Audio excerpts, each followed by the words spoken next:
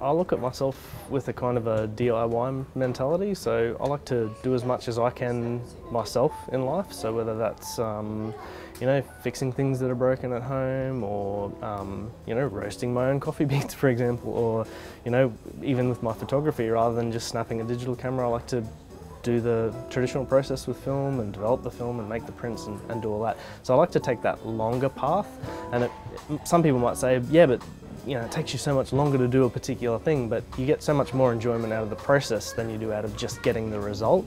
And I think a lot of people miss that these days. They're always after that instant gratification, but yeah, I think life's more about the journey rather than the destination, because if we focus on that, then we'll all be just dead, right? My journey through my life, and I've come through so much, you know, I've been a victim of domestic violence. I think all the tragedies and all the stuff in my life that I've been through has made me fight even more harder to better myself, and to, you know, so that I don't wallow in you know, the past.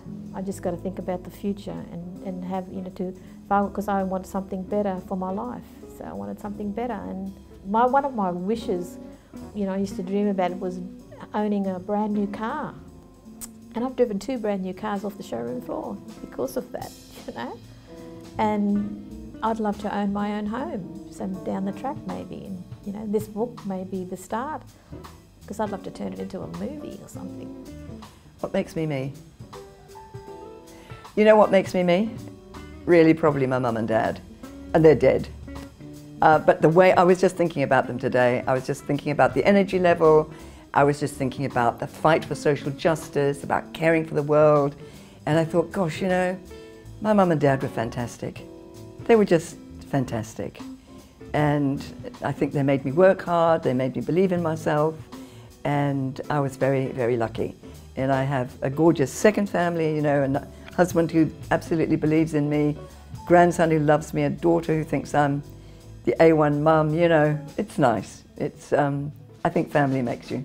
My culture, my identity, my existence of just being who I am and why I am today.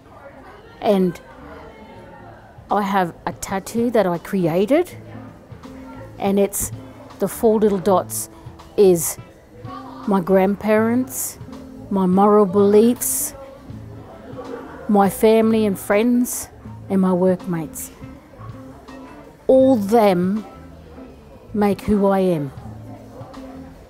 And that is my protector, and he's always walking forward.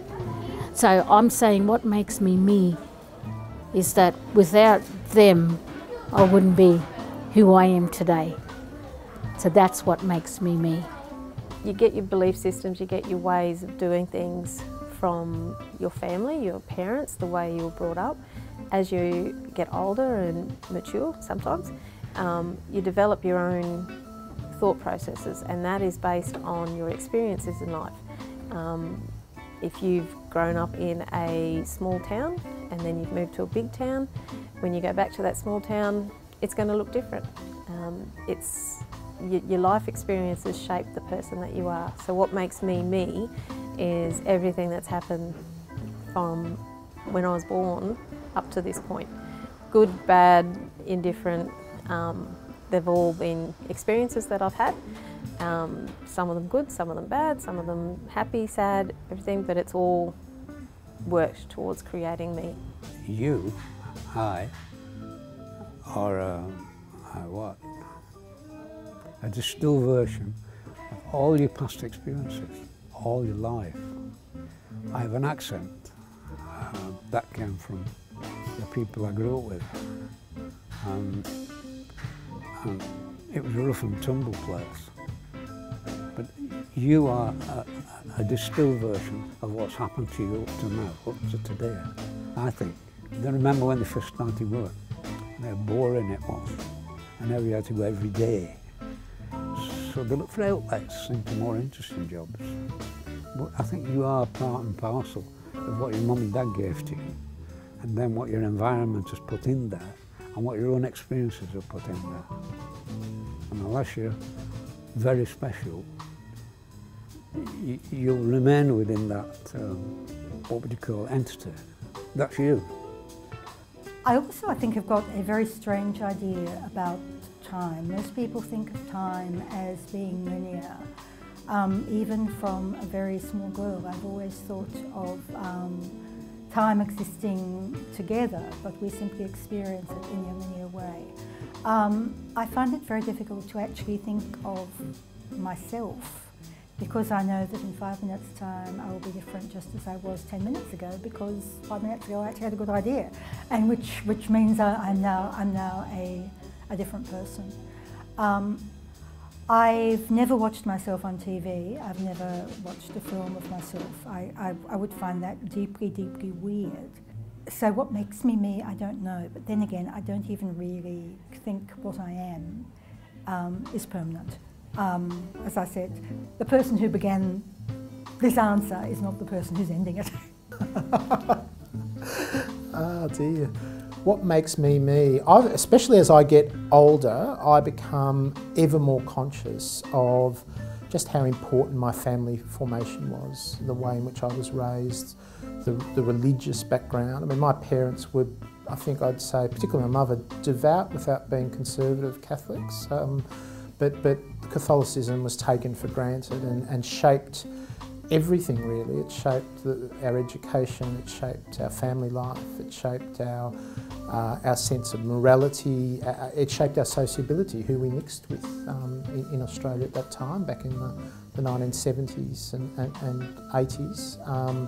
So I'm very conscious, I think, of just how important family upbringing is. My background was Italian, my parents were born in Australia, but all 4 of my grandparents were born in Italy, and I suppose I've become more and more aware again of the distinctiveness of that background. I mean, I've always regarded myself as an Australian. I don't speak Italian. I've only been there a handful of times, but I'm aware, I think, of just the difference, the distinction of that kind of upbringing in that kind of environment.